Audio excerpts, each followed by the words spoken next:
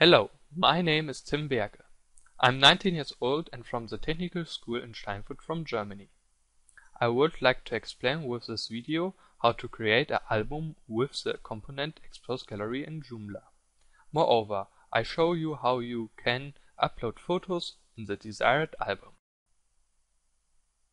At first, you log in with your administrator or manager account to get access into the application backend management. To create the album by moving the mouse on the top navigation element Components, Exposé Gallery, then click on Manage Albums. Now it appears a login window with a password input field.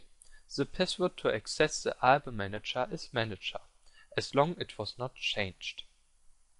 After the login, you see the Manage Albums graphical user interface. In the text area Album, you see the sample collection where to insert the album videos. To create a new album, you click on the button Create Album. A new window shows up where you can insert the desired title of the album. Then you choose the collection in which you want to create the new album. After clicking on Create, you confirm everything. To upload photos, you click on the album where you will integrate the photos and then click on the button Upload Photos. Now you choose the desired photo on the computer and click Add Open.